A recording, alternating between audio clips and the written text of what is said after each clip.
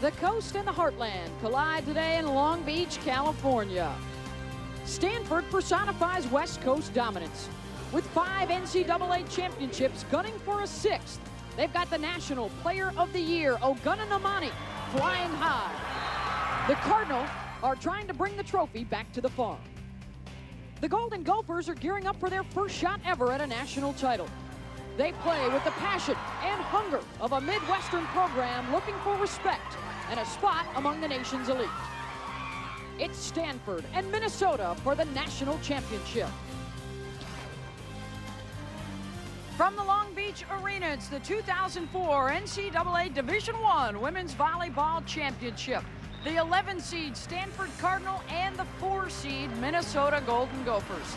Both teams were 3-1 winners in the semis. A huge win for Minnesota as they denied USC a chance for a 3rd consecutive national championship. Hi, I'm Beth Mullins along with Heather Cox. And Heather, the big story here at this national championship match will be the play of Ogunanamani, the 4-time All-American, has been terrific in the postseason. And truly, as Oguna goes, Stanford goes. She's a 2004 Olympian, and she understands how to play under pressure. She's simply overpowering, playing at a higher level than anyone else in the country. Had 33 kills in the national semifinal win.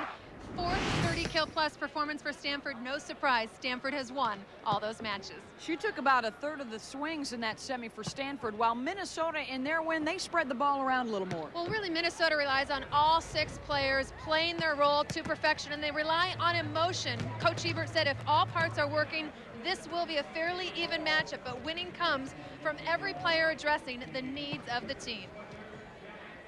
Stanford, the Pac-10 powerhouse with all the tradition and all the titles. Minnesota, the team trying to shift the balance of power back to the Big Ten with the focus and the fury of a first-timer. 2 teams left, but just 1 title. It's the national championship match, Stanford and Minnesota. You buy Coca-Cola. Let's make it real. And from the Queen Mary out in the Long Beach Harbor, just moments away, we are inside the Long Beach Arena and set for the Women's National Championship match. And let's meet the starting lineup for the Cardinal. Hi, my name is Jen Huckey. I'm an opposite hitter, and my favorite athlete is Josh Childress for the Atlanta Hawks. Hi, my name is Kristen Richards. I'm an outside hitter, and my residence at Stanford University is called the Enchanted Broccoli Forest. Hi, my name is Ogunanamani. I'm from Normal, Illinois, and I play outside hitter. A quick fact about me is that I love classical music, and I used to play the violin. Hi, I'm Lizzie Suter. I'm a middle blocker, and I'm not scared of snakes or spiders, but I'm terrified of moths. Hi, my name is Francie Gerard. I'm a middle blocker, and my favorite movie is Love and Basketball. Hi, my name is Bryn Kehoe. I'm a setter, and if I had to eat one thing for the rest of my life, it'd be peanut butter and jelly sandwiches. Hi, I'm Courtney Schultz. I'm a libero, and I can pass and dig, but I can't hit. And the head coach for Stanford, John Dunning, won 2 national championships at Pacific, now looking for a 2nd at Stanford. And here's the lineup for Minnesota. Hi, my name is Trisha Bradford. I'm an outside hitter. An interesting fact about me is I just graduated in May with a degree in family social science. My name is Erin Martin. I'm an outside hitter, and one of the things I like to do is watch Monday Night Football. Hi, I'm Meredith Nelson, a middle blocker, and I was a 3-sport starter in high school. I'm Jessie Jones. I'm a middle blocker, and I had 2 surgeries in 1 year, a knee surgery and a shoulder surgery, and I'm back. My name's Callie Bowman. I'm a setter, and I have a sister on the volleyball team. My name is Lindsay Tejas, and I'm a setter. An interesting fact about me is that I've been married for 1.5 years. Hi, I'm Polly Jane Chu. I'm a libero, and this year I can serve.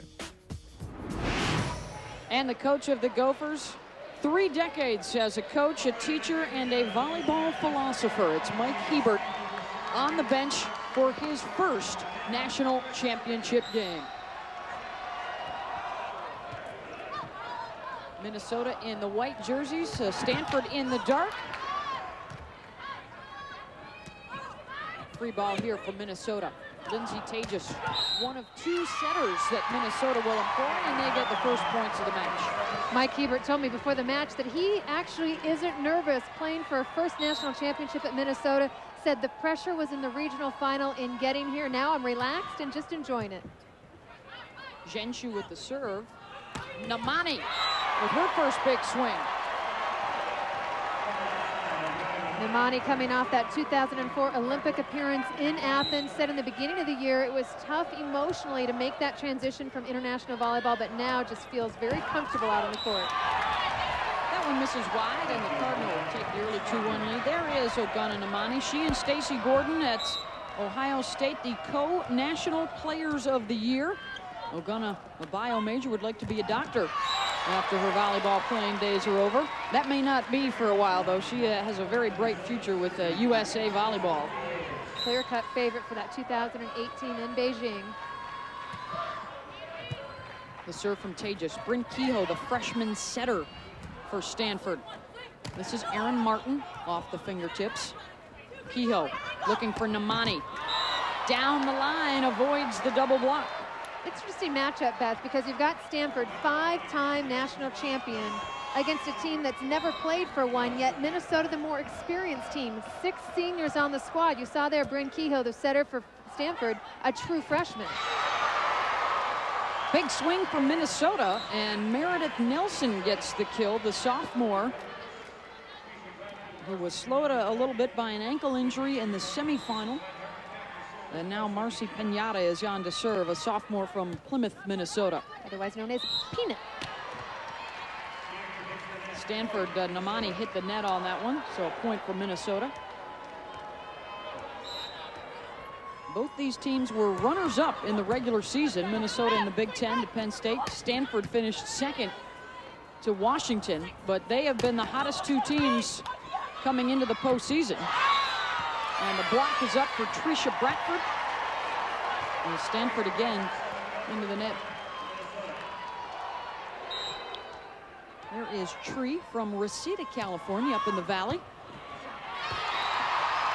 And Pinata off to a great start from Minnesota. This is the rotation that Mike Hebert wanted to start in because Marcy Pinata is so good from the end line, serving those great, tough jump floats. The back set. Suter had it blocked. Now Kehoe will go back to the outside, and Nemani with the cut cross court for the kill. That's her 3rd here in the early going. The senior from Normal, Illinois, 7th all-time in career kills in NCAA history. The tip from Minnesota. Stanford's defense is there. The back set to Huckey. Beth, I think Jen Huckey is the X factor in this match. A huge plus for Stanford fans that she's starting on such a tear. Playing with a sore shoulder, injured it Thursday in the morning before their national semifinal win. Another chance here for Stanford. Kehoe tracks it down, goes to Kristen Richards. And Richards and Huckey scoring early for the Cardinal. It's best 3 of 5 to win the match. Rally scoring, so there is a point on every serve. The games are to 30 unless we go to a game 5, and then it's first to 15, and you have to win the games by 2. Bradford blocked by Suter. We talked about Minnesota needing that team effort. Well, right now, Stanford's the one getting it. All the extra pieces, the role players really stepping up, including the sophomore Lizzie Suter. Yeah, Nemani carried them through the first 2 games of their semi, and then the rest of the team showed up for games 3 and 4. And helped with the load. Richards back row, dug up by Paula Zhenshu, the 3-time Defensive Player of the Year in the Big Ten. There she is with the bump. Nelson sliding behind. Kehoe's going to look to Nemani out of the back row. Good defense by Tejas. And now it's a free ball for the Cardinal. Jen Huckey. Back row. At no time can a player touch that white line. You see the line that crosses across the court. It's called a 3-meter line or 10-foot line. There it is for Minnesota. At no time can you step on that line if you're a back row player trying to attack. Service error on the serve from Nemani. 8-7 Stanford here in game 1, which has been a good barometer for the Cardinal this year. They have not lost a match when they have won the opening game. 23-0. Including their semifinal win. Oh, what an athletic tip by Nemani. We talk about the importance of winning game 1 for Stanford. I think it's because this is a team that thrives on emotion and confidence. This is a team that will flat out tell you we weren't very good at the beginning of the year. They didn't think they'd be above 500. Now playing for a national championship because of the confidence gain. They've now won 14 matches in a row. And an encouraging point right there, the kill for Kelly Bowman, who was disappointed in her performance in the semis, looking to have a much bigger impact here today in the final. Richards rejected. Jessie Jones with the block up. Can't say enough about what Jessie Jones has done for Minnesota over the last 3 days. She's a starting freshman in the middle, started her first career match in the semifinal win against USC, and I think was the difference out there. That's not too much pressure coming in the semis. Well, it's funny. Mike Hebert said to her yesterday, "How you doing, Jessie?" She said, "Don't talk to me. I don't want to talk about it. I don't want to deal with it. I'll deal with it on Sunday." It's good to be, you know, they say freshmen are just young and blind. Bowman, the back set to Tages. And Jones jumps on the overpass. I talked to Mike Hebert before the match, and I said that was one of the gutsiest, riskiest moves we've seen in a long time in national semifinal history, starting a freshman for the first time ever. And he said all season long, I told her, just be patient. There will be a moment for you. Couldn't have come at a better time. Back row, Namani gets that one down. It was her freshman year that John Dunning was at Stanford in his first season after coming over from the University of Pacific. And together they combined to win that 2001 national championship, their most recent of 5 NCAA titles. That's the most in NCAA tournament history. Take a look at that tie. It's got some significance. The lucky tie bought by his wife, Julie, for his birthday on November 6th. John has worn it for every match since then, part of that 14-match win streak. It's funny, Julie said to me that he only packed one tie, knew he was going to wear it the entire time, but he didn't have a shirt to go with it. There's Julie Dunning helping him out with his wardrobe. Doesn't think the shirt goes with the tie, but you got to go with the lucky ensemble. Yeah, Stanford has been sticking with a lot of superstitions over the course of that 14-match win streak. Lizzie Suter hasn't changed the bow in her hair, and Francie Gerard's knee pads are out walking around by themselves. They haven't been washed since their last loss. For you volleyball players out there, you know you want to wash them after every match, every practice. They can take on a life of their own. It's a 14-match win streak dating back to Halloween. And not only have they won 14 matches in a row, they've only lost 7 games total over that stretch. Free ball here for Minnesota. Zhenshu with the pass to Tages. Bowman attacking in the middle. She's already got more kills today than she had the entire semifinal match. And that was a concern coming in. She'd just been named first-team All-American, went to play SC on Thursday and was flat out nervous. She was flat, didn't play her typical style, but Coach Hebert said she's had bad matches before and she can bounce back. She's got sort of the memory of a free safety. You've got to have a very short memory.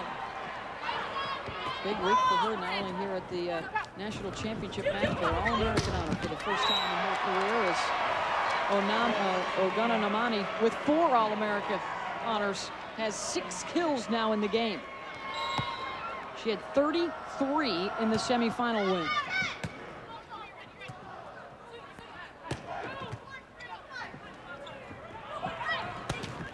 Namani again out of the back row. Zhenshu digs it up.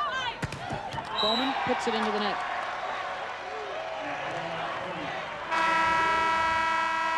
Two-point lead for the Cardinal.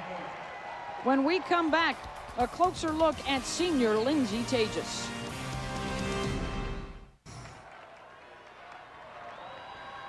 She was the regional MVP in helping get Minnesota back to its 2nd appearance in the national semis, and now the first trip to the final. There's Ted Tages. Just a great story. Plays, as you heard Lindsay say, for the Northwestern basketball team in St. Paul, Minneapolis. His coach actually gave him permission to miss the game last night against, Grandview in Ames, Iowa. They ended up losing by 10. They could have used Teddy, but the coach actually said, hey, you need to see your wife compete for a national championship, and gave him a bit of a hall pass. Once in a lifetime opportunity. He's already chewing on the nails he can't watch right now. It's worse for him than it is for Lindsay. Known each other since elementary school, since kindergarten was their first meeting. The block is there from Richards, as well as Lizzie Suter. couple of sophomores. Richards out of Orem, Utah. Just down the road from Salt Lake City, where, of course, Logan Tom hails from, their former All-American and Olympian out of Stanford. This is a program rich in tradition. They're on a 5-0 run right now, looking for their 6th national championship. And we'll take a timeout and be back right after this. We're cooking all through the holidays, so bring it. This afternoon, Stanford up in game 1, and John Dunning, a part of a rich tradition of success at Stanford, including those 5 national championships. Unbelievable history, and you look at it, I mean, it's all come in the 90s and in the last couple of years. Don Shaw, of course, won 4 of those national titles. John Dunning won in his first year, ironically, both at Pacific in '85 and at Stanford in '01.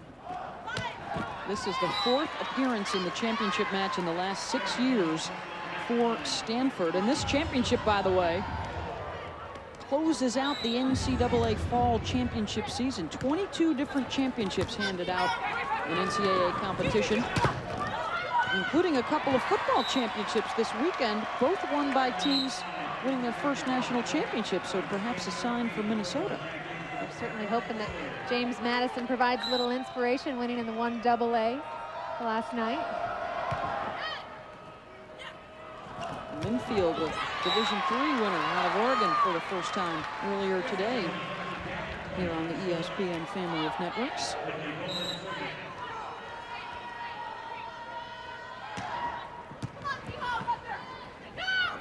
Richards swooping in.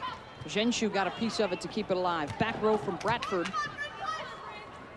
Here comes the Cardinal attack. They go back to Richards, and she beats the block. Talk about the rich tradition at Stanford. Players like Logan Tom, Ogana Namani, Carrie Wendell, and there's Carrie Walsh right there in the middle of your screen. 2004 Olympian, won a gold medal with Misty May. In fact, we'll be talking to the 2 of them in between the 2nd and 3rd game. Off the block for a point for Minnesota. Yeah, they were the Golden Girls of the Olympics in Athens, winning out on the beach. None of these young players that you talk to hope to either play on the indoor team or play on the beach after their collegiate careers are done. Oh, big block. 3 Golden Gophers up to reject Richards on that one. And that was the key for Minnesota in the semifinal win against USC. 17 team blocks. They're great putting up the triple block, something you see more in men's volleyball than in women's. Martin, that one didn't make it over. Paula Zhenshu, number 15 for Minnesota, with that different colored jersey. What coverage she has. Gets a piece of it with a wrist, a finger, an elbow, anything to keep it up in the air. Yeah, that libero wearing that separate jersey, meaning that she can enter the game without counting as a substitution, is in for ball control and defense, and this year for the first time is allowed to serve. Paula Zhenshu, a first-team All-American, the first time this year that a libero has been named to that All-American team. And in years to come, coaches will put her up and hold her as the standard bearer for that position that they want their players in the next generation to be like in that position. Well, Minnesota making some uncharacteristic errors. They're playing like a team that's never been here before. And Mike Hebert, who's really studies the psychology of sport, you know, he's one of those coaches that wasn't a player as much as a teacher, and certainly trying to figure out how to get his team to play its style. Martin blocked by Kehoe. The freshman center was up there next to Suter. Bryn Kehoe, the opportunity to become the first setter as a true freshman in the 5-1 offense to win a national championship. Great one-on-one block against Martin. She is off to a terrific start, not showing any nerves for the rookie out of North Bend, Ohio. Namani with the solo block.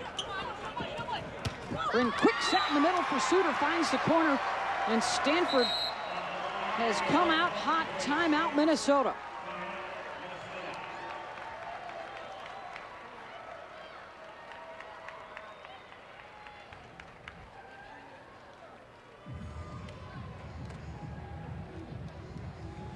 The Cardinal looking for their first championship since that 2001 title. And let's take a look back at the 2001 championship team that John Dunning coached and Ogana Namani was a player on alongside Logan Tom. Ogana Namani, just a freshman. Logan Tom leading the way. Kerry Walsh also on a team full of All-Americans. Sarah McGee, Jen Harvey, just a great group. Robin Lewis as a setter with Kerry Walsh, just a 2001 team, getting their 5th championship. There's Kerry Walsh, bombarded, no surprise, poor thing. Ever since she came back from Athens in the end of August, she has been the it girl. I think she's trying to flag down the popcorn guy. Kerry, what a team. How did they ever lose a game with 3 Olympians on that 2001 club?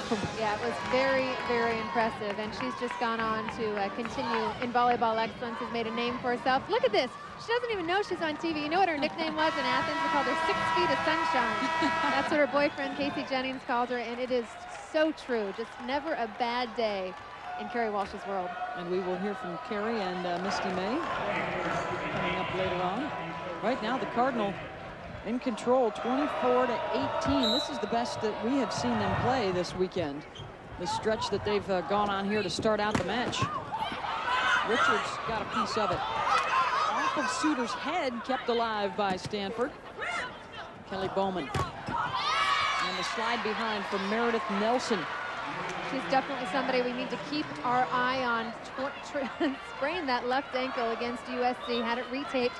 Came out and continued to perform, but Mike Hebert did say she's lost a little bit of that explosiveness. If she can't put up the numbers that they need, they've got a player in Jessica Burns that can come in off the bench.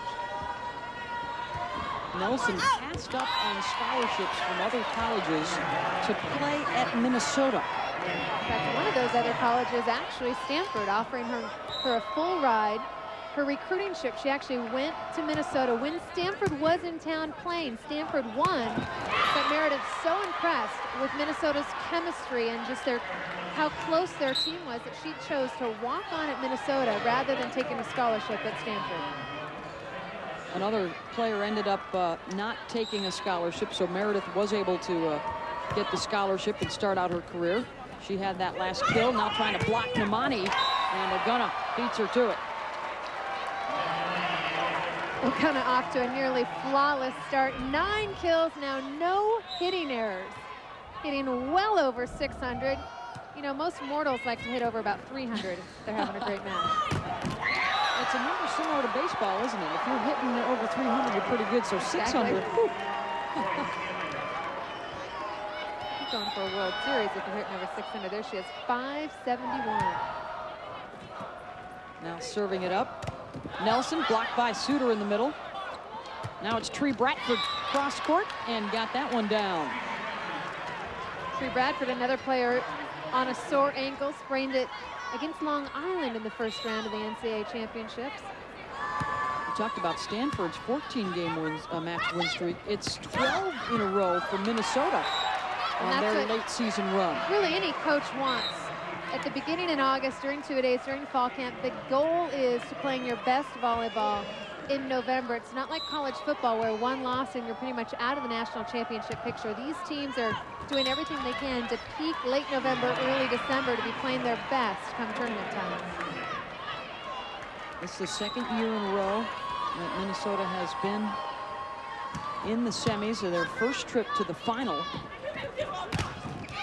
There's a good block for the Golden Gophers. They were run out of town last year by USC, a bit overwhelmed, and the word they used when we talked to the players was we were in awe of the surroundings, and that's not the case with this year's club. This year they truly believe that they deserve to be here, and it showed by upsetting the 2-time defending national champs. USC trying to go for a piece of history, become the first team to win 3 in a row.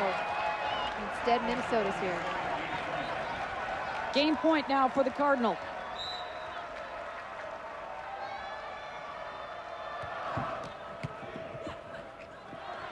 Bowman to Tejas, blocked by Richards. Stanford 23-0 on the season when they win game 1, and they take the opener in the national championship match. 30-23 behind their National Player of the Year, Ogana Namani.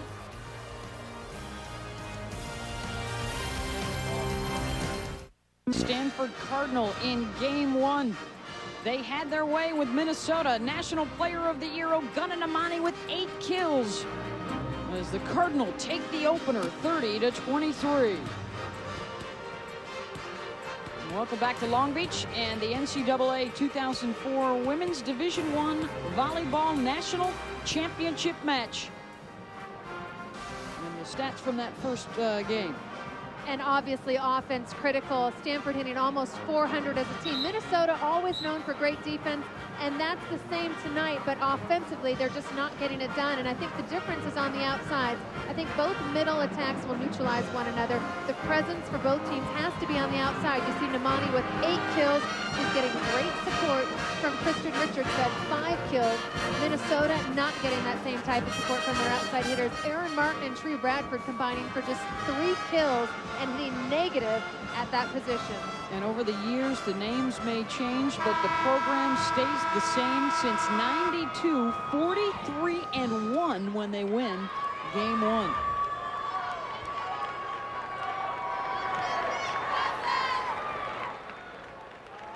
Minnesota will be up against it. Incidentally, in the last 10 years, or in the last 12 years rather, the team that has won game 1 in the final 10 of those have gone on to win the title. So a good barometer for Stanford.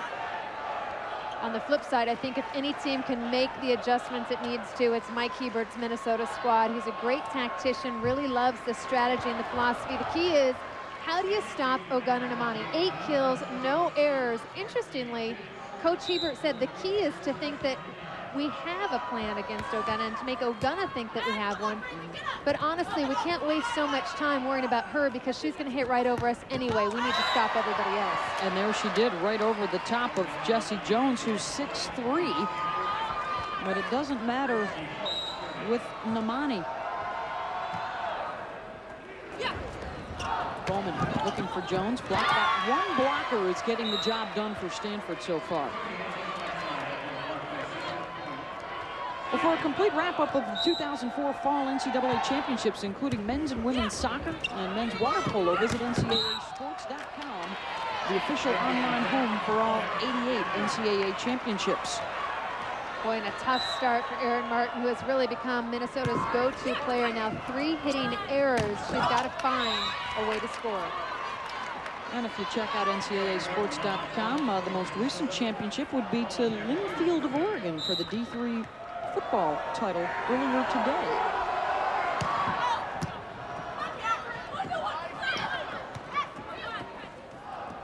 Aaron Martin. The block got a piece of it, but the Cardinal able to keep it in play. The tip from Tejas. Now a chance for Stanford Namani. She takes a little bit off. The pancake dig by Zheng Shu and gets Minnesota the point. When it's plays like that that can immediately turn momentum. Zheng Shu, one of the best libros in the country, picks up the pancake. Watch the palm. Anytime it touches any part of your body and not the floor, you're good to go. Free ball here for Minnesota. Bowman. The middle attack by Lindsay Tejas in her first year as a hitter in this 6-2 offense. This spring, Mike Hebert said, hey, you might want to work on your hitting. We might implement a 6-2. She'd never hit before. It wasn't until then that they learned she's a goofy footer, meaning she uses the wrong steps on her approach. It's backwards. Mike Hebert will explain that 6-2 offense to us a little bit better in our Home Depot Coaches Clinic coming up later in the match. Lindsay Tejas, a lot of players that are goofy footers, it takes them years to fix it. Tejas did it in a week. Hebert said he told her once, she worked on it for a week, now she's doing it flawlessly, and it's helped tremendously having her as an offensive threat. And Bowman setting up Nelson. 5 kills now for Meredith. She had 13 in the semis. And that's a good sign. You saw her go off of one leg. She went off of her left leg. That's the bad ankle, so obviously not bothering her too much. Tejas.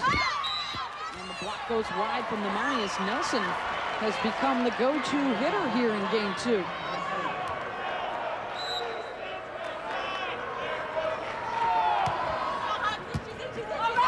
Overpass. There's Meredith to jump on it. Zheng Shu to Tejas. Now it's Bowman getting a swing in.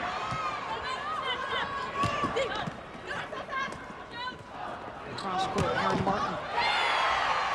And Beth, the difference in these last couple rallies, Ogunna's getting her swings, but Minnesota is picking them up. Anytime you can touch an Ogunna swing, you're in good shape. Great dig by Richards starts it off, but Martin coming alive. Martin and Nelson, a great 1-2 punch right now for the Gophers. And you talked about the balance early on in the match, Heather. 3 different players took a swing on that rally for Minnesota as they spread it all over the floor. And they are up right now in game 2, 6-5. After dropping the opener, 30-23 behind 8 kills from this woman right here, Ogunna Namani. Aaron Martin, the block goes wide. Point Minnesota.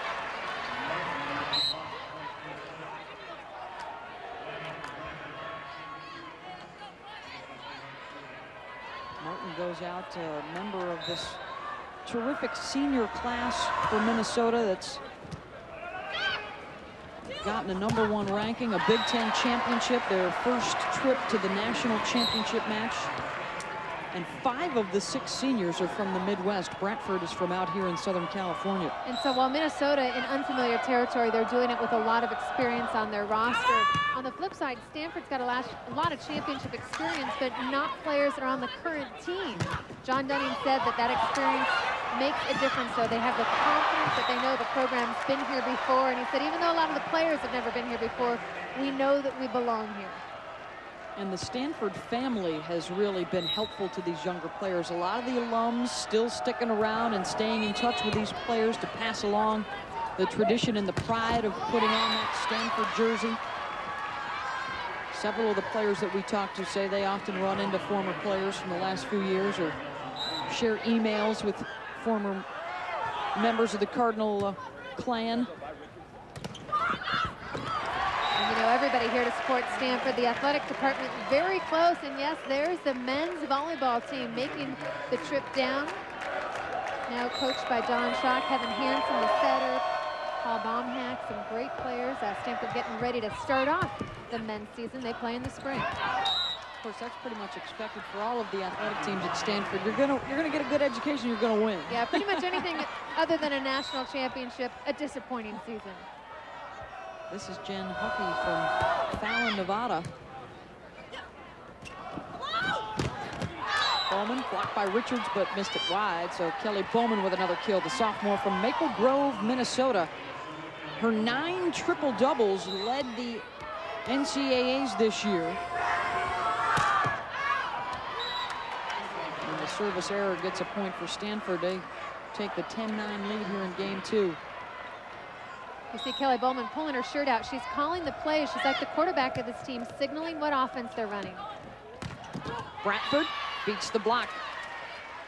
That set called a 4. It's a high outside set. In the 6-2 offense, Bowman and Tejas have 3 hitters at all times. So she'll call 3 different plays each time they're receiving serve. So all 3 hitters know what offense they're running. Bryn Kehoe to Francie Gerard. That's freshman to freshman right there. Gerard out of New York City and Brooklyn.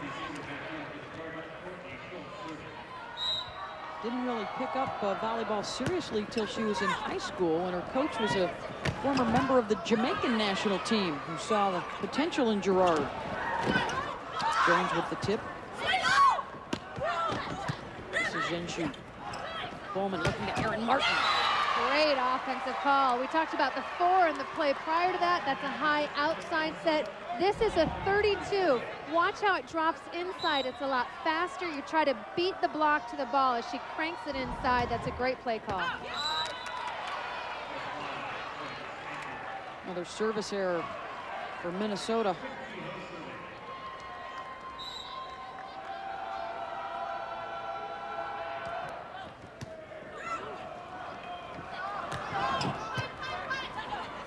Kehoe, quick set in the middle to Suter. Point Cardinal. And Stanford's middle blocking duo doing a nice job in the second game. Suter and Gerard both getting more involved. 6 kills now from that middle blocker position for Stanford. And that is a completely new middle block this year for the Cardinal. They had to replace both their starters from a year ago. As Minnesota bounces back to get the point. And Minnesota definitely still winning in that middle blocker category, though. 10 kills combined now for Meredith Nelson and Jessie Jones. Tejas with the jump serve. Kehoe to Huckey. This is wide, point for the Cardinal. Talk about Stanford missing those 2 middle blockers, where you can see the dominance that they've had over the last 6 years, leading their conference in blocks. I mean, that is complete dominance defensively. Sarah McGee and Jen Harvey, the 2 middle blockers that Stanford lost to graduation. Suter and Gerard, one of many question marks for Stanford at the beginning of the year. And like I said, the coaching staff thought they'd be lucky to be above 500, had no idea until they had a few miracle wins in the middle of the Pac-10 season that they were as good as they are. Namani with her 3rd kill of game 2. She had 8 in the opener. And we'll take a timeout. Stanford up by a couple. Ogana Namani. We'll have more on the All-American when we come back. Game 2 of our national championship Division I women's volleyball matchup. And now let's take a look at the Coca-Cola game track. It all starts and ends with Ogana Namani for Stanford. 8 kills in game 1, hitting better than 500. Minnesota not finding a way to slow her down. Now, what's interesting, Minnesota has the confidence knowing that one player can go off and they can still win. Minnesota beating Ohio State in the regional finals when Stacey Gordon, who was the co-national player of the year with Ogana, had 44 kills. So Minnesota's philosophy is you kind of want to slow Ogana down, but you're going to let her have her kills. The key is stop everybody else, and so far they haven't been able to do that. They've got to stop Kristen Richards and Jen Huckey. Float serve. Tejas setting up Bowman for the kill. Ogana Namani has his sister on the team. There's NG Namani. They're from Normal, Illinois. She gives her sister a lot of credit for her improvement, not only as a player, but as a person. And a prankster. She said, the team tells us that every day they get punked by NG Namani. And actually one of 3 sister combinations to play at Stanford, but the first time that 2 have played together at the same time. Of course, the Oden sisters and the Rush sisters, both Stanford alums. Ogana gets the kill. She and her sister had what they used to call the Namani workouts. The whole family would work out together. Mom and Dad would get them going. So it started out when we were younger, you know, we'd walk around the block, and then we'd jog around the block. And after a while, we realized that we were working awfully hard. It's paid off.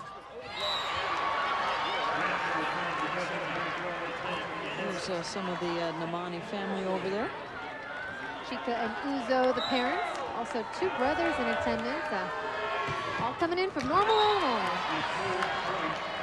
Very interesting in a sport where the West Coast teams have dominated. The 2 players of the year were both from either the Midwest or from Canada. Stacey Gordon of Ohio State from Canada. I think that Canadian national team is going to be something special. Stacey Gordon, Sarah Pavin, the freshman stud from Nebraska. Namani. See ya.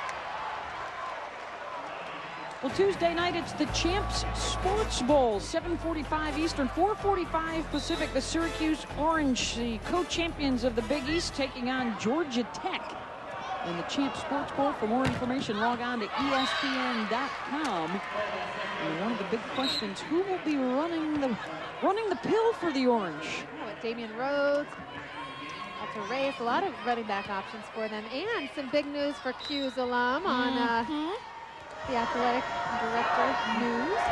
From USC, a former assistant athletic director with the Trojans, Daryl Gross, taking over as the new AD at Syracuse. Stanford is up by 2 here in game 2, and Courtney Schultz, the junior from Pacific Palisades, will serve. Aaron Martin got that one in down the line. Martin has become much more consistent in the second game. Had a slow start in game 1, but now 7 kills, and she's doing it by mixing things up. There she's calling that blocking signal, letting her teammates know whether she's blocking line, which is a 1, or angle, which is that 2. Martin got the block up, but it ricochets wide. Point for the Cardinal. Aaron Martin taking over for Cassie Busey, who was their go-to player last year. And they've gotten a lot of influence from Boosie even this year. Until about a week ago, Cassie practiced with them every single day until she just left to play overseas. Bounce at the net, falls on the Stanford side. Now Namani getting a swing, and that's rejected. Nelson almost started to celebrate a little too early. The block really igniting Minnesota. Anytime you can score a point when Ogata is swinging, it's almost like scoring 2 points because you just get such a mental edge. Hockey tried to swoop in, came up a bit short, and we're tied at 20. Timeout for Stanford. And we'll take a break along with them. Game 2 of the national championship.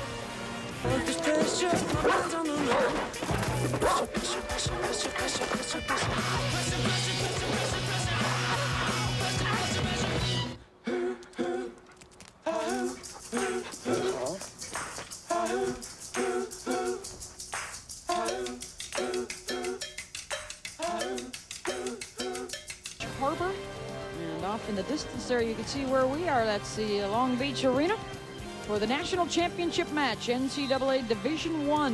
Beth Mullins along with Heather Cox as we close out the fall season for the NCAA championships, and trying to do so for the first time a freshman center looking to win the national championship.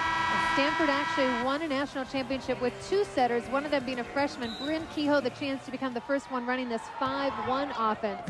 Carrie Wendell and Lisa Sharpley won together in '94 when Sharpley was a freshman. But what's unique, I think, for Stanford is that all their national championships that they've won, they've had a freshman that's made a major impact. Carrie Wendell in '92, Lisa Sharpley in '94, Carrie Walsh in '96, and of course this year, or actually Ogata Namani when she was a freshman in '01.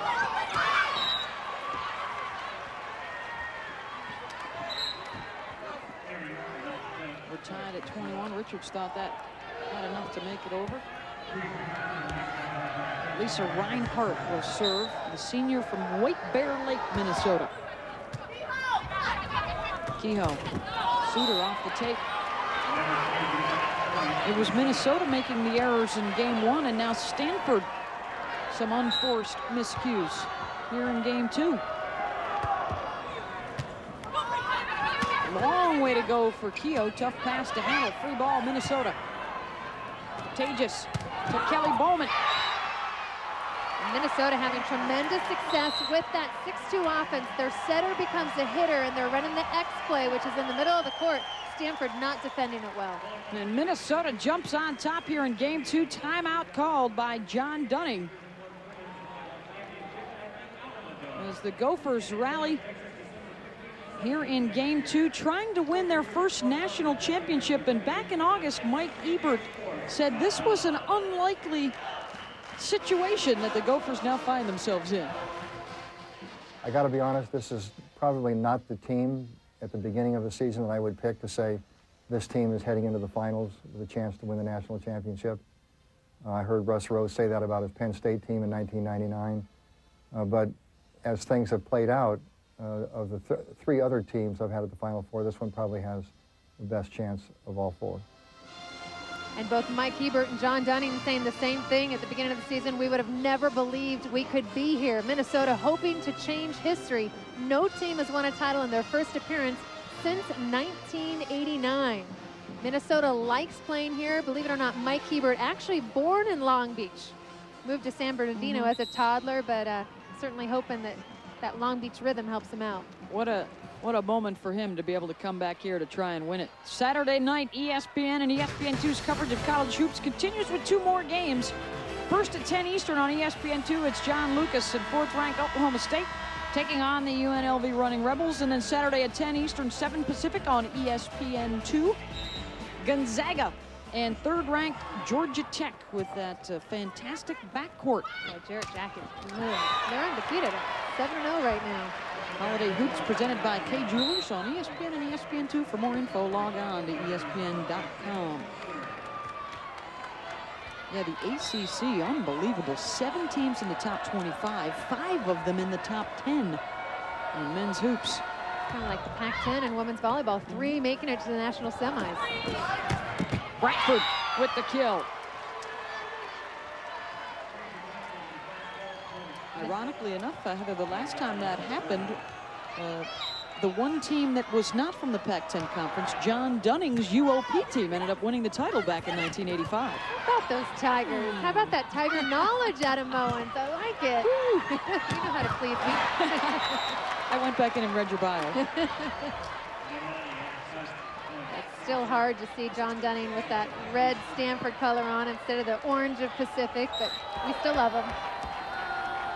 He's loving Ogunanamani right now. 16 kills for the senior. Tejas sets up Bradford with a powerful pop. That one put a dent in the floor. Bradford and Martin are heating up, and they're doing it by going sharp cross court. Stanford needs to adjust its block, move in, force Minnesota to go down the line. Oh, and the response from Nomani. You know what I love about Ogunna's game? Not only is she scoring a tremendous amount of points from kills in the front row, but look at the impact from the back row. She's hitting harder from the back row than most people do in the front row. And she's also scoring points when she's serving. She makes an impact on every rotation of the court. She reminds me of a young Michael Jordan when she swoops through the air like that, almost makes it all the way to the net from the back row. Like she could read the newspaper while she's up there. She's hanging forever. There she is again. You know, every coach I've talked to this week, the question is, how do you stop Ogunanamani? For the coaches that have gone up against her, it's interesting to see and hear the philosophy. Brian Gimalero, the head coach at Long Beach State, said, you don't even try. Don't waste your time. It loses confidence. Your team has no confidence that they can get it done.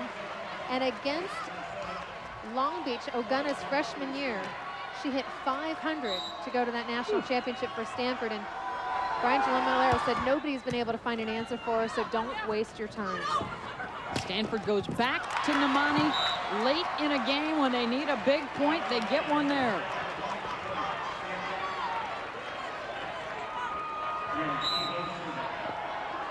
Bryn Kehoe serving. Tough serve from Bryn. Aaron Martin missed it wide. Stanford ties it up.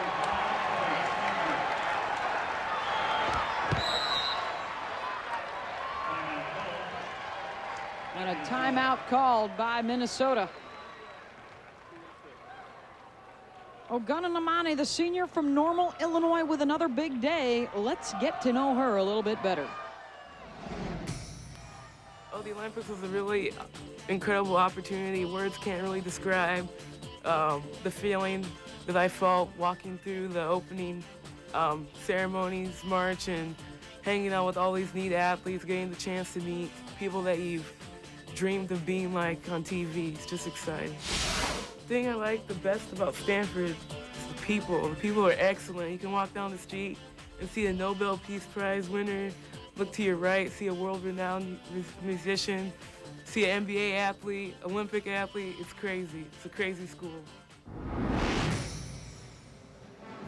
Ogunna, really, I had a chance to catch up with her in Athens, and she was in awe of the chance that she was even there.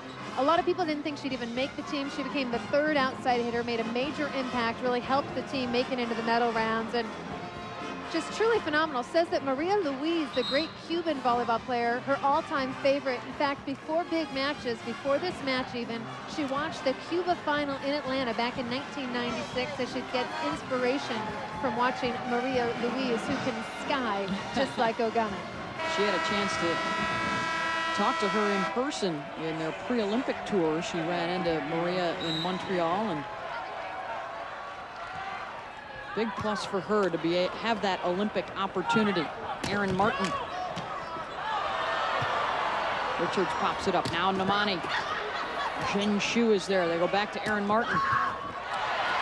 Long run for Richards. Tracks it down. Free ball coming from Minnesota. The pass from Bradford. Bowman. Martin. Kehoe, the back set to Huckey. No block is up. Minnesota's defense rallies. Richards calls for it. The freshman, the back set again to Huckey, and again the block was not there. Where is Minnesota's block? It's like everybody's keen on Ogunna, nobody respecting Jen Huckey on the right side, and that's when this team is good. When Huckey can provide some input, It really opens up things for Ogonna. Look at that, a wide open net. Minnesota has to get at least one up. Release 2 on Ogonna, keep 1 up on Huckey. It's first to 30, must win by 2. Nelson rejected by Namani, and it's game point for the Cardinal. And that is the first block of this game for the Stanford Cardinal, finding a way to score points without its defense at the net. Couple of big plays for John Dunning.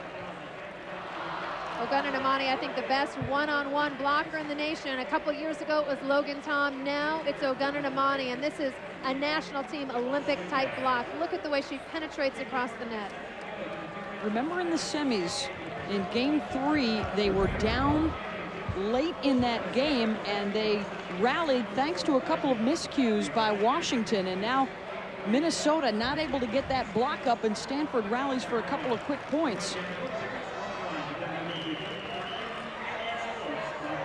Coming up during the intermission here after game 2, we'll take a closer look at Mike Hebert's 6-2 offense. He'll do a little X's and O's with us, and chat with Misty May and Carrie Walsh, the Olympic gold medalists from the beach in Athens, and some highlights and stats from the first couple of games. And there's the Golden Girls. Came in clearly as the favorites, and they exceeded everybody's expectations. They won gold, but they did it in a brilliant fashion. Misty May coming in with a torn ab. Nobody knew how healthy she would be. She was phenomenal the entire couple of weeks, and Misty May also a 2-time National Player of the Year for Long Beach State. Both she and Carrie won national championships for their respective schools. Here we go, game point for the Cardinal. Nelson, Kehoe is there defensively, looking for Namani for the game, and Stanford goes up 2-0.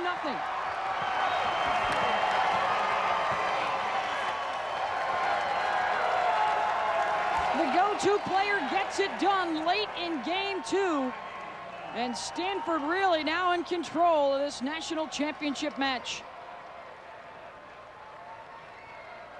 They are 1 game away from their 6th national championship. And we'll be back right after this. In control, taking games 1 and 2. 1 game away from a national championship against Minnesota. It's time now to take a closer look at that 6-2 offense that Minnesota runs, and Mike Hebert has the Home Depot coaching clinic. At Minnesota, we deploy an offensive system known as the 6-2. Most schools run what we call a 5-1 system. 1 setter, 5 attackers. The 6-2 system deploys 2 setters and 6 attackers. Let me show you what I mean. In the basic 5-1 system, there are 3 rotations where there are 3 hitters in the front row and eligible to attack. But also there are 3 rotations in the 5-1 system where there are only 2 hitters eligible to attack out of the front row. The setter has rotated to the front row, leaving only 2 eligible attackers, the left and the middle. We deploy the 6-2 system where there are always 3 front row attackers and always a setter penetrating from the back row no matter what rotation you're in. We do this because we think there's more deception inherent in the 6-2 system.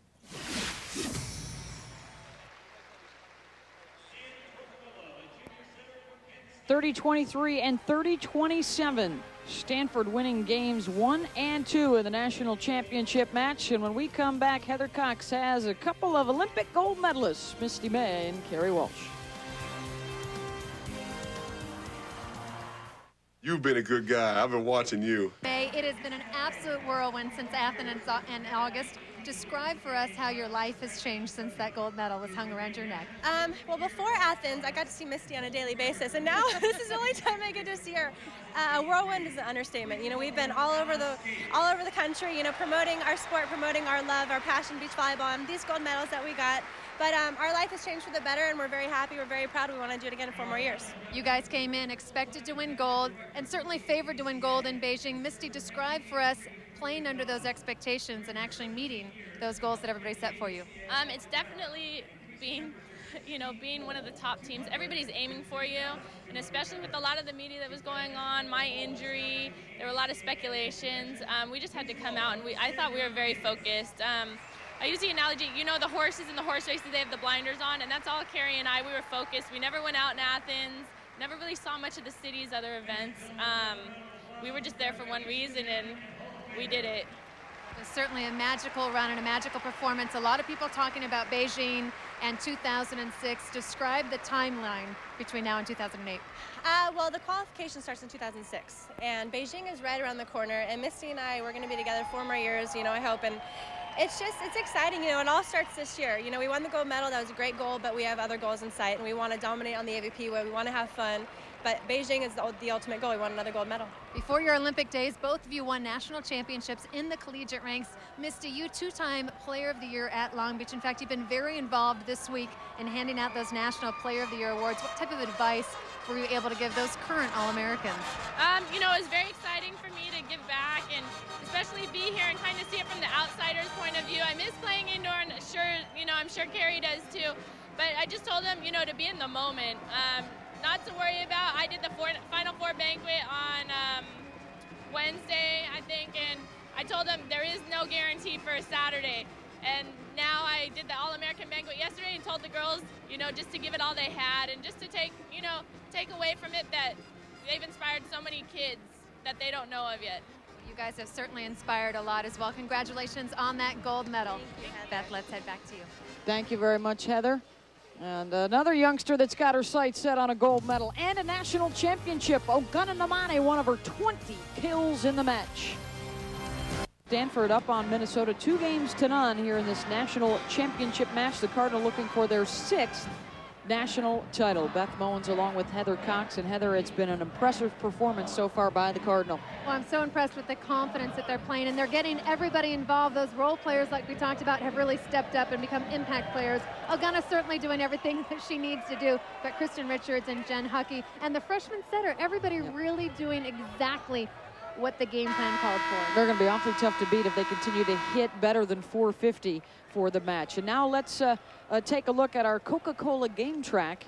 And as you would expect, it's a lot of good stuff on the Stanford Cardinal. They continue to go outside to Ogana. She started off hot, 8 kills in game 1, and then she just continued. Game 2 now 12 kills, hitting 57%.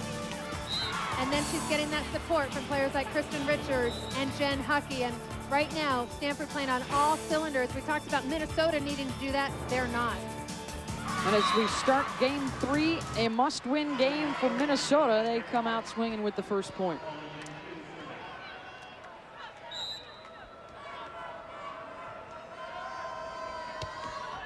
Minnesota in the white jersey, Stanford in the dark unis. And that's in for a point from the freshman, Francie Gerard. It's funny, talking to Carrie Walsh before that intermission, she said, watching Stanford, I'm so nervous. I'm more nervous than I am when I'm playing. She said she's got butterflies in her belly, and she is so anxious for Stanford to get that 6th national title. She was a member of their last national championship team in 2001. And Ogana Namane trying to bookend her championships as a freshman and as a senior. Actually, that was the Logan Tom team in 2001. Played across by Martin. Minnesota scrambling. Stanford goes to Namane, trying to tip it over the block and comes up short. Hard to believe that's just the 2nd error for Namane. Hitting percentage continues to be crucial. 440 for Stanford, just 276 for Minnesota. I also think the blocking number, Stanford's led the Pac-10 in blocking the last 6 years, continues that trend tonight. So much for finesse. She made the error on the tip, and she goes back to the big swing to get the kill. You can hit over anybody in the country, Ogana. Just do it. Don't show us all your tricks. Just hit it hard. I think she was inspired by that big hit from Tree Bradford in that last game, and that got her going again as Minnesota gets the kind roll off the tape. It's interesting offensively for Minnesota. They're getting the balance. Martin leads with 9, but right behind there, Tree Bradford with 8, Meredith Nelson with 8. The problem is they're not being efficient. They're not making the most of their swings and hitting a high percentage. Kehoe goes to Lizzie Suter. All the Cardinals getting involved here. 5 kills now for Lizzie. And the freshman setter, Bryn Kehoe, leading the charge with the distribution. The back set to Bowman. And a violation on Stanford going into the net.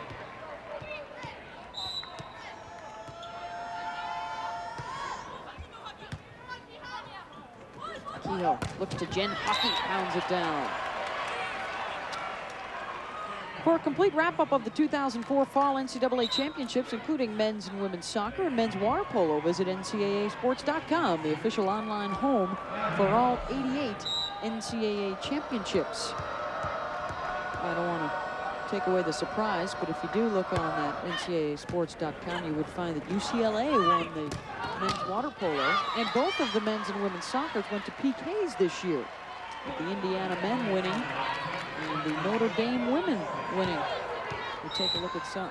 Those are just a sprinkling of the 22 fall championships under the NCAA this fall.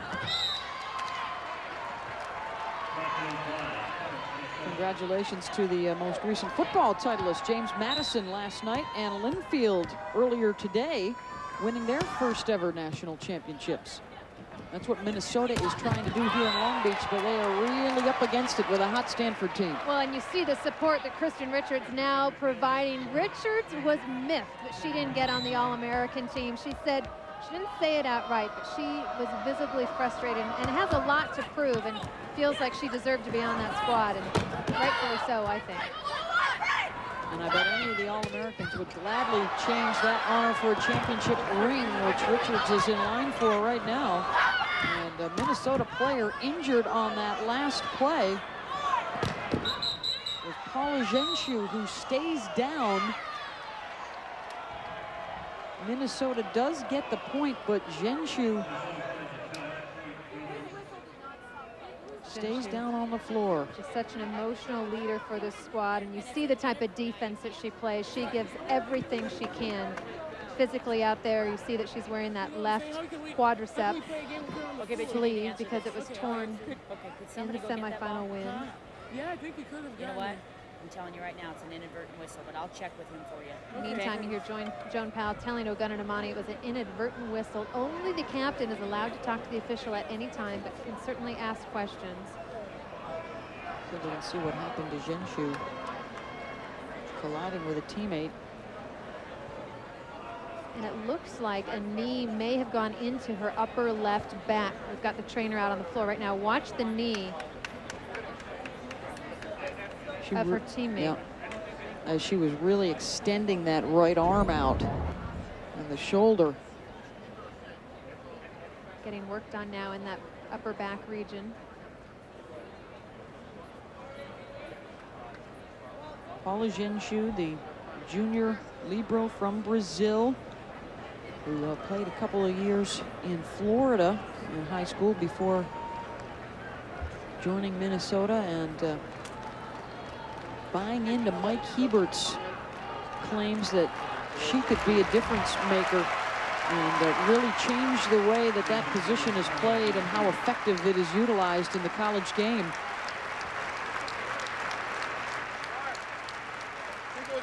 Both Andy Banikowski and Mike Hebert in the forefront, bringing liberos as scholarship recruited athletes to that position, really true specialists. Paula Zhenshu, first team All-American. As you take another look, both Pinata and Zhenshu go for the ball exactly as they're supposed to, but it looks as if Pinata's knee may have hit Zhenshu at some point during that collision. Zhenshu continues to be treated and looked at. If she can't go, Pinata would continue to play that role as defensive specialist, but they wouldn't go to another libero if she can't go in. Just trying to keep her calm over there on the bench as they work on the back of Paula Zhenshu. Look at the numbers she's put up, a new NCAA single season digs record. Her career number's 3rd all-time. Next year, she would be in line to set a new all-time digs record. And Stanford gets the point. Bryn Kehoe, as Minnesota goes without a libero right now. And actually, I'm just watching Jen Bowman putting on the different colored jersey. She is the sister to the setter, Kelly Bowman. now putting on that dark jersey to become the libero for Minnesota. And Erin Martin with the kill. She goes quick uniform change, and she'll go right out onto the floor. There she goes. First appearance in the national championships for Minnesota. So both the Bowmans out there together now for Minnesota, her first touch. And this is tough, Beth. She's been standing on the sidelines, really coaching, working on strategies, changes her uniform, and then boom, into serve. Now playing with her sister. There's great chemistry on the floor when these two are out there, and Jen known as a great leader for this team. Teammates call her grandma. She's always out there making sure everything's in order, everybody's in line, doing what they have to do. And one more point, I think Mike Hebert needs to call a timeout. Settle this team down. Stanford just attacking the new player on the court, Bowman, which is a smart thing to do. Kehoe took it out of the net to get it to Namani. Boy, the freshman has been so impressive in her first national championship game appearance. She just has ice running through her veins. I think Mike Hebert had hoped that the freshman would be a little bit more jittery to start out this match.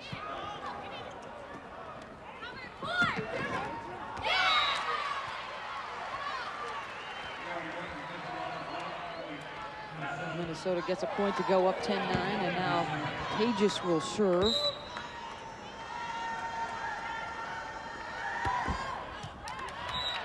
The service error is number 8 in the match for Minnesota. And I really think this is a team that needs a timeout. They lost their emotional leader in Jen Shu. I think Hebert needs to slow things down and take some time to talk about it. That time a back row attack by Tages, and you just can't let them score in bunches here. We are in Long Beach, California for the NCAA Division I Women's Volleyball National Championship. Beth Mullins along with Heather Cox as the Stanford Cardinal go for their 6th national title. The Minnesota Golden Gophers looking for the first in their program's history. Stanford has taken games 1 and 2, and they can close out the match here in the 3rd. And there is the timeout from Mike Hebert. Stanford up a couple here in the 3rd. Lead over Minnesota 12-10 here in game 3 of the national championship. The Cardinal up 2-0 already. And Tuesday night, Damian Rhodes, Walter Reyes, and Diamond Ferry lead the Big East co-champion Syracuse Orange against Reggie Ball and the Ramblin' Wreck of Georgia Tech. A couple of 6-5 teams getting it on at the Champ Sports Bowl Tuesday at 7:45 Eastern on ESPN. For more information, log on to ESPN.com. And Paula Zhenshu still over there on the bench after the injury for Minnesota. During that last timeout, she's asking her trainer, please let me go back in. You see what Stanford's done with her on the bench. 7-2 run without Zhenshu, and Zhenshu obviously in a lot of pain, but also very frustrated. Continues to say, please, I want to play, and the training staff telling her she's probably not going to return.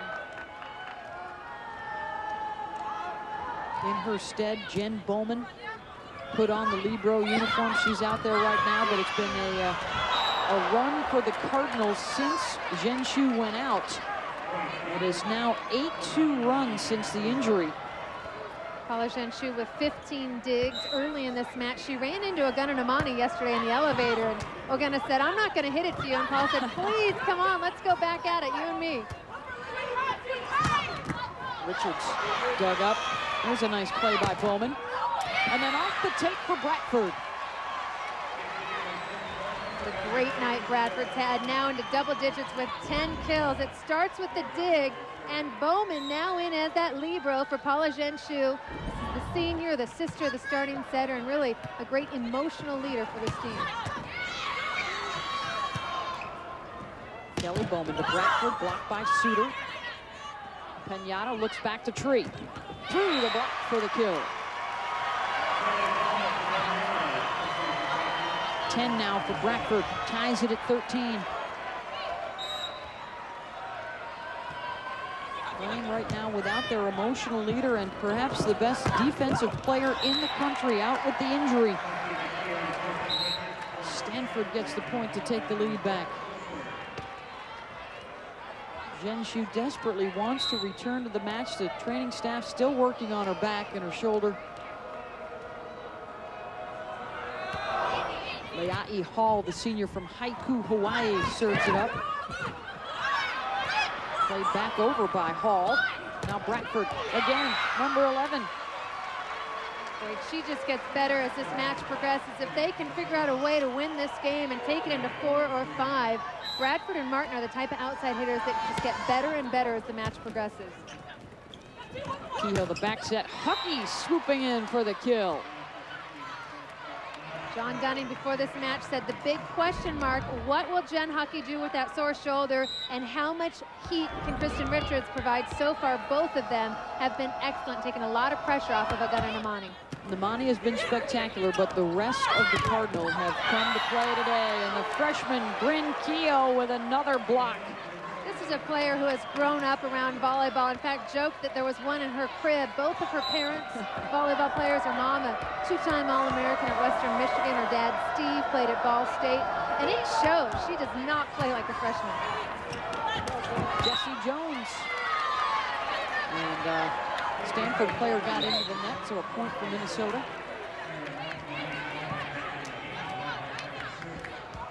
The Golden Gophers need game 3 to extend this match. Reinhardt. Kehoe had to take that one out of the net. Richards is rejected. The freshman Jones from Naperville, Illinois. Played in just 27 games all season. Kehoe, a back row player, had to set that ball instead of attack, and Jones, a great defender at the net. Kehoe picks up the drive in the middle. Here comes Minnesota. Aaron Martin. Point Stanford. Coaching staff starting to think it's Martin time. That's what they say when they need Martin to start producing. And even in timeouts and huddles, they'll just say, hey guys, it's Martin time, and everybody knows what that means. Jones, Richards. Opportunity here. Let's see if they go to Martin. They do. Aaron with a swing. Kehoe got a piece of it. Jones on the overpass puts it away. Jones came to Minnesota as what Coach Hebert calls a freelance blocker. Since then, she's learned to be much more disciplined. Gone through surgery on both her knee and her shoulder, starting in just her second career match. Another service error for Minnesota. That's number 9. Jen Shu trying to get it together. She knows she can be a vocal leader at least from the bench. Tejas makes the play.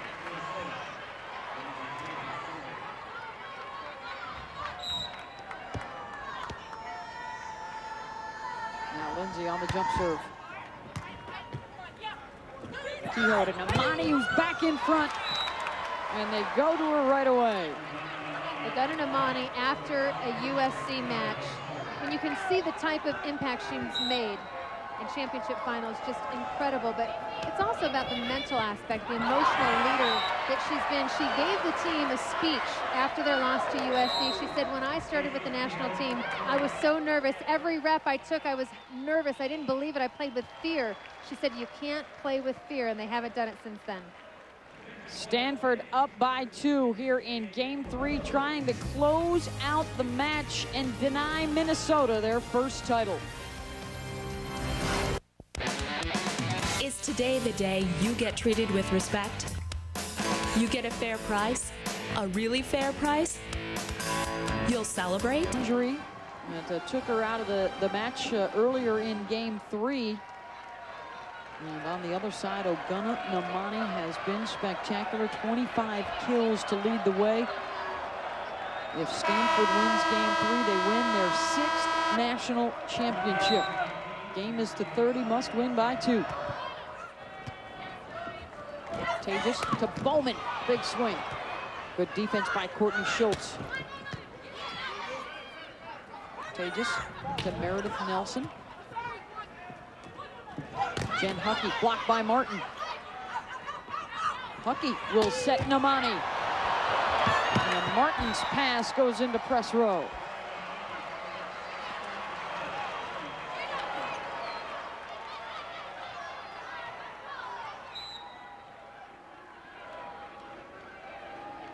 Kehoe Nelson tips it over the top. Another chance here for Stanford. They go to Namani again.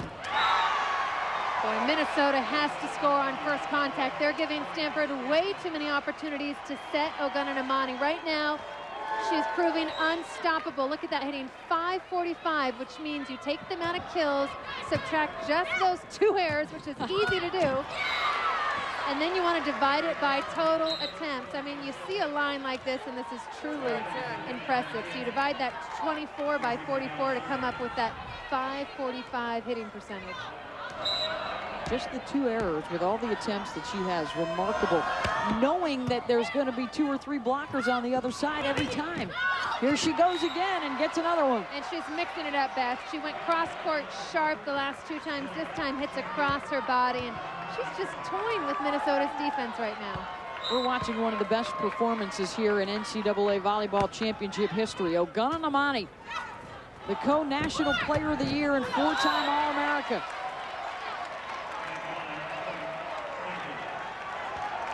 Leading the way for the Cardinals. She was a part of that 3-game sweep in the 2001 championship over Long Beach. Nelson misses long. We're going to check to see if there was a touch. Nope.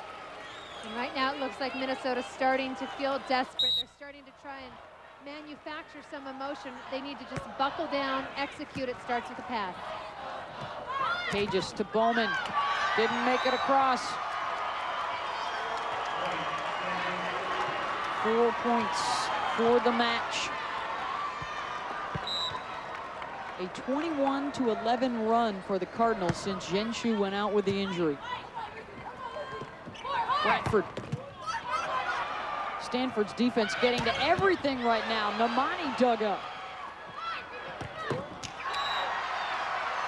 And another Minnesota error. 20 hitting errors today for the Golden Gophers.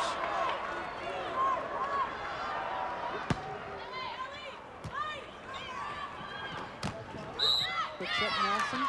Net violation by Stanford. Point for Minnesota. And right now it's all about execution, playing perfect volleyball. You've got to serve well, allow your block to score points. Serve tough enough that they can't serve Namani and go to her in the back row. Not even giving yourself a chance right now, and this is when it gets so frustrating as a player.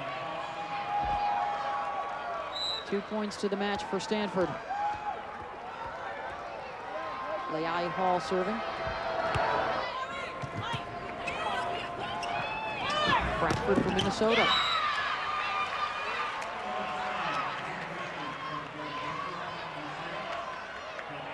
Most teams would think this is a good point scoring opportunity because Namani in the back row, but she's proven today to be just as effective, and that's back-to-back service errors for Minnesota. National championship point for the Stanford Cardinal.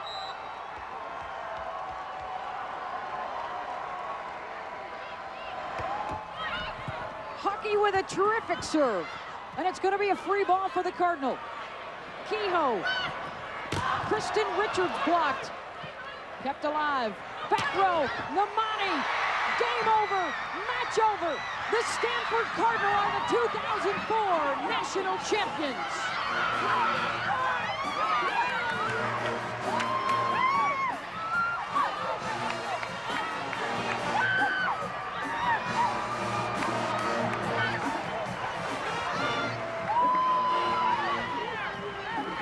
For the 6th time in the rich tradition of the Stanford women's volleyball program, the national championship will go back to the farm.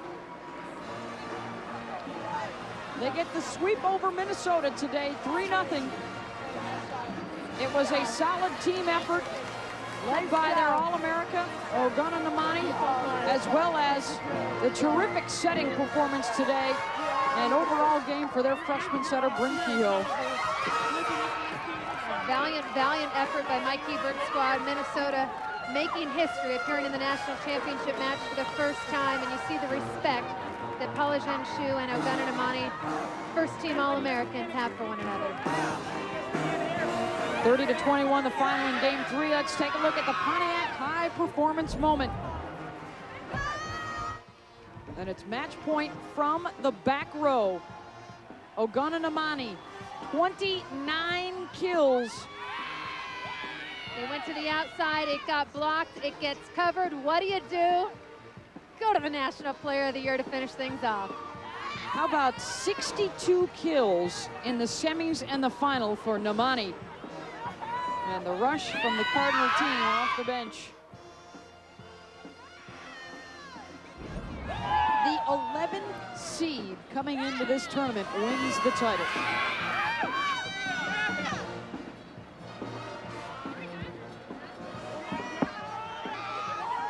Stanford wins the title. We'll be back for more from Long Beach Arena right after this.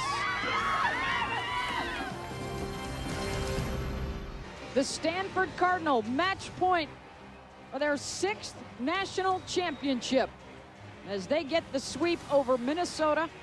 And Bryn Kehoe with a hug there. The first time ever that a setter in a 5-1 offense wins the national championship in her freshman season. And a terrific year for the University of Minnesota comes to a close. Their first appearance in a national championship match, getting farther than any other Minnesota team in history. And a wonderful performance from the Golden Gophers this year, including their upset of USC in the semis. And Heather Cox is now standing by with a 4-time national championship coach, John Dunning. Indeed, 2 titles at Pacific, now his 2nd at Stanford. And Coach, at the beginning of the season, would you ever believed you'd be standing here having just won a national championship? You know, with teams, you always believe, but there's no way I would expect it in any way, except for the fact that we have such a great player and person on our team to lead us. You know, maybe you got to have somebody like that to get you there in a season like this. And some awful good coaching as well. 15 consecutive wins. What was the turning point where you knew that this could be something special? We had, in mid-November, we had 3 or 4 wins. Washington, a couple others that we probably should have lost. And then when you win in that situation, a team that really doesn't think they're that good starts to believe. And then the more it piles on, it's like a snowball rolling downhill. And by the end, we had a lot of momentum. We really believed we were going to win today. Today you were going up against a Minnesota team that had never been in a national championship. You guys had already won 5. How much was experience and confidence a factor in this win? You know, I think it had a lot to do with it. How can you replace the experience and the feeling you get when you have an Olympian on your side, and when you know that you just can lean on her, no matter whether you pass it or to the net or not, our setter can get it to her. She probably had as many kills out of the back row. But our team did, I thought, a great job around her today. I thought Kristen and Jen did amazing jobs, our 2 freshman middles, and I thought Bryn Kehoe, for a freshman in the situation, was sensational. Absolute great team effort. Congratulations. It must be awful fun to coach an Olympian and get a national championship along the way. Oh my gosh, yeah, it's just a blessing. Christmas, whatever. Life is good. Congratulations, Coach. Thank you and very now much. we are joined by that Olympian, Oguna. We're going to have a quick chat with you. Congratulations on an amazing performance. 29 kills. Was there ever a point in which you felt pressure? You know, you feel pressure the whole season. It's just a big relief. I'm just so excited for these girls. They just bring tears to my eyes. How hard they've worked, how hard we fought all year. We just kept believing and fighting for each other every day in practice. So I just have to play well for them, in honor of them. And I'm just so thankful for a great team and great coaches. After competing in Athens in August and joining your team, did you ever think at that point that you'd be standing here having won a title? I kept thinking after Athens, I'm like, how am I going to get my team to the promised land? What do I need to do to get better? And I kept asking myself that all year long because I couldn't find answers. And finally, 2 months ago, we started to find answers. We just started to work together. That experience at Athens really gave me the opportunity to be strong mentally and really carry my team in any way I can. And they carried me all the time. They're carrying me. I'm just doing my part. So That's an impressive part that you're playing. What about Kristen Richards, your freshman setter, Bryn Kehoe? How important was it to have their support today? Both of them are phenomenal. I can't talk right now. I'm just too excited. Phenomenal. You and me both. Yeah, I'm just too excited right now. But those two work so hard every day. They have that competitive drive, and it's just contagious. I just love working with them, and I'm really sad that this is our last year, but it couldn't end any way better. So An incredible career. You start your freshman year with a national championship. You complete it with a bookend your senior year. How special has it been? Oh, very special. I'm really going to feel it when I leave. And this team's really meant so much to me, and I'm thankful to Stanford for giving me this opportunity, Coach Dunning for giving me this opportunity, and Denise. I'm really thankful for them. Congratulations on an incredible performance and a great career. And I want to give a special thank you to Kim Oden. I talked to her before the game, and she's my good luck charm, and I want to thank her very much for all that she's done. She's really motivated me throughout the year. And Kim Oden, a great at Stanford as well, paved the way for players like Ogunanamani. Beth? Thank you, Heather, and certainly, even though Ogana is graduating, not the last we will hear from her in volleyball circles. A bright future with USA Volleyball as well. 29 kills and just 2 errors on the day for Ogunanamani.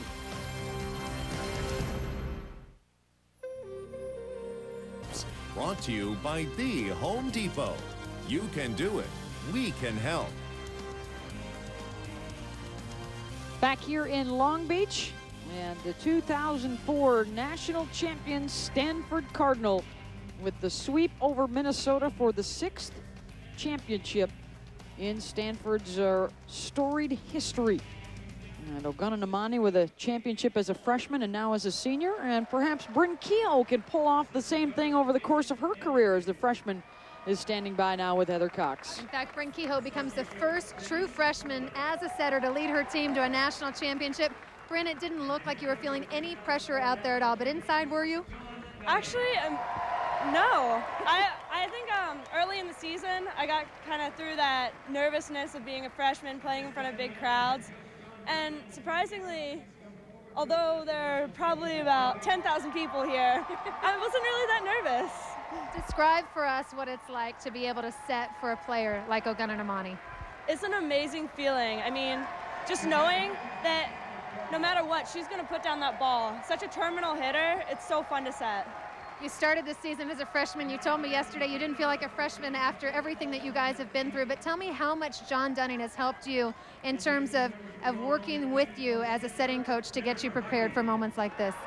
John is an amazing coach. He's definitely helped me through the season to get over, you know, freshman tendencies, and he even told me just after this game, he was like, I'm so proud of you. You set so smart. And that is just the biggest compliment to me, because that shows that, like, although I started out maybe as a freshman, I ended up just setter. You guys have won 15 consecutive and now win the national championship. What's been the difference to get to this point where you were good enough to win the title? I think that we were always good, but it was just that team chemistry. And it really developed in the middle of the season. And once we had that team chemistry, we knew we weren't going to lose. Now as a freshman, you win that national championship. You've got 3 more years. Can it get any better than this? Not at all. This is amazing. Best feeling. Congratulations. Life certainly good for Bryn and the entire Stanford program. Beth? The numbers for Bryn, 48 sets today for her, 10 digs, or 48 assists rather, 10 digs. And terrific performance by Kehoe to distribute Namani with the 22 kills, but then Kristen Richards with 8, Jennifer Huckey had 9, Lizzie Suter had 6. And as a team, hitting .436, a terrific reflection on the job that the freshman setter did. And the defensive effort was there as well, Heather. They did a terrific job blocking, I thought, in particular in that 3rd game. And defensively, they seemed to keep every ball alive in order to get Kehoe a chance to set up Namani. Yeah, beautiful transition. And you see the offense that they had, hitting .436. I also love their blocking game. Have led the Pac-10 the last 6 years, continued to do that today. They were just efficient, smart volleyball players, kept the ball alive, forced Minnesota to make the mistakes. And it's another national championship for a Pac-10 school. There was a lot of talk about the Big Ten making some waves this year, but the title stays in the Pac-10 conference. But certainly parity seems to be more apparent around the country now. Certainly so. I think this was the most wide open field we've had in 24 years of NCAA tournament volleyball. And Stanford took advantage of it. They grabbed it by the horns and made an incredible run through December for their 6th national title. Ogunanamani named look for and watch for in the future for the United States. Yeah, she leaves the Stanford Cardinal program, but you will see a lot of her if you're a volleyball fan. Once again, the final score, the 11 seed Stanford Cardinal with the sweep of the 4 seed Minnesota, 30-23, 30-27, and then 30-21 to win their 6th national championship. Ogunanamani leading the way with 29 kills and just a couple of errors, ending Minnesota's run for their first bid for a national championship. The 2004 NCAA Division I Women's Volleyball Champions, the Stanford Cardinal. This has been an exclusive presentation of ESPN, the worldwide leader in sports. For more, log on to ESPN.com. Coming up next, it's the Audi Mixtape Tour. For Heather Cox, I'm Beth.